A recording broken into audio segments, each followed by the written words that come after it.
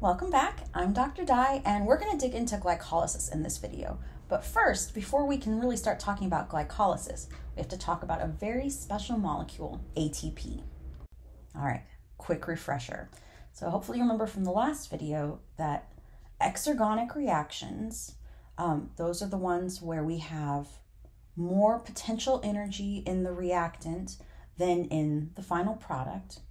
These reactions, while considered spontaneous because they release energy, they still require a small amount of activation energy, that little kick to get going. And then on the other hand, we have our endergonic reactions that demand energy, a more substantial amount of energy input in order to create its products. So how do we do this? Where does that energy come from, right? Because we can't just create it. It's got to come from somewhere. And the answer to that is ATP, adenosine triphosphate. It has a great amount of potential energy stored in its phosphate bonds. And it's going to serve as the primary cellular energy currency. You can think of it kind of like how we use money to exchange goods. It fuels the majority of energy-demanding cellular processes. All right, this is really important. Living cells cannot store a significant amount of free energy because the excess heat from that free energy would raise the cell's temperature. That would lead to denaturation of the proteins. That means unfolding, the proteins unfolding, and then they don't work. It also would change the integrity of the cell's membrane if they were too warm, cause them to melt. So we can't have a bunch of free energy laying around. So what does your cell do? It uses ATP as a rechargeable energy source. It can store and release energy readily. So when ATP is broken down, typically by removing its terminal phosphate group, so from ATP, adenosine triphosphate, to adenosine diphosphate, D, that's going to release energy. You can also go from ADP to AMP, so from 2 to just 1, but that doesn't release quite as much energy.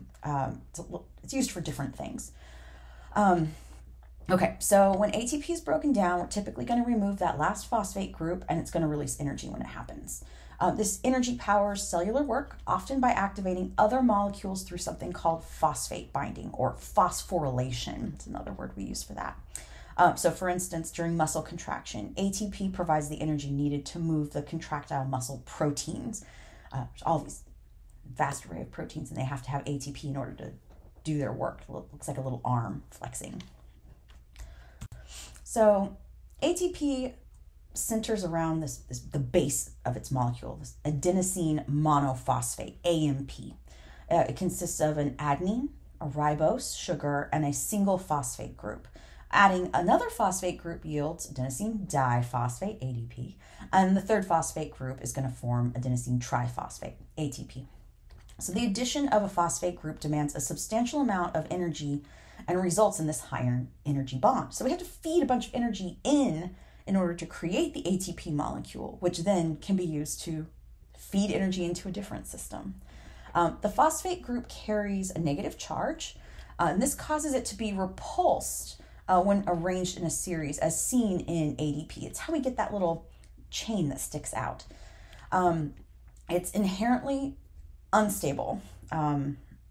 Both ADP and ATP, they are unstable and readily available to release energy through hydrolysis.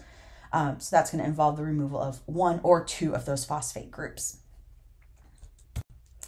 Most living organisms are going to rely on glycolysis as the initial step in breaking down glucose to access energy for cellular metabolism. Well, why is that important? We got to make that ATP, right? We got to be able to recharge those ATP molecules. So glycolysis occurs in the cytoplasm of prokaryotes and eukaryotes. And it begins with a 6-carbon glucose molecule and culminates in 2 3-carbon pyruvate molecules. This process consists of 2 phases. The first involves energy consumption adjustments to split that 6-carbon sugar, while the second is going to generate ATP and an NADH, nicotinamide adenine dinucleotide. NADH, easier to remember.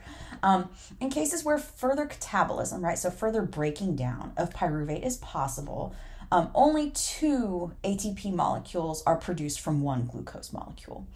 For instance, mature mammalian red blood cells rely heavily on glycolysis for ATP production. It's their primary energy source. So disruption of glycolysis in a red blood cell leads to its eventual death.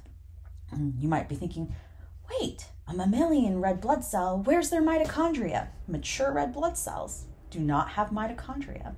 It's part of what gives them that unique kind of disked-in shape. They don't have a whole lot going on inside of them. They've got glycolysis and a few other primary processes that are happening.